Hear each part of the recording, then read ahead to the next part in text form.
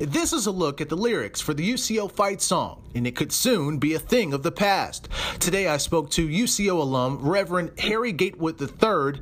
He's a former football player who graduated in 2008. He says this all started when he happened to be looking at UCO's Instagram post last month with the school mascot. And while looking at that same post about the mascot, I proceeded to go to the UCO history page, and it was the coming together of the UCO fight song being intertwined with Pride Month and Black Music Month. Gatewood says, among other things, the song isn't inclusive, and he has issues with the word boy, which he'd like to be removed from the song. As you may know, the word boy back in more ancient past was used as a derogatory word toward black men.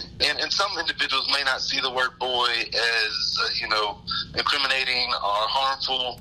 But when you have black athletes who are actually over the age of 18, who are actually men, and you're telling these boys to fight, or, to continue on with pride, it could be a bit demeaning. Or even more so if you're a female athlete. I was like, that probably needs to be changed because, as you may know, UCO is doing great in regards to women's athletics. Gatewood tells me he sent an email to the UCO's Diversity and Inclusion Office and learned they were already taking steps to address some of his concerns.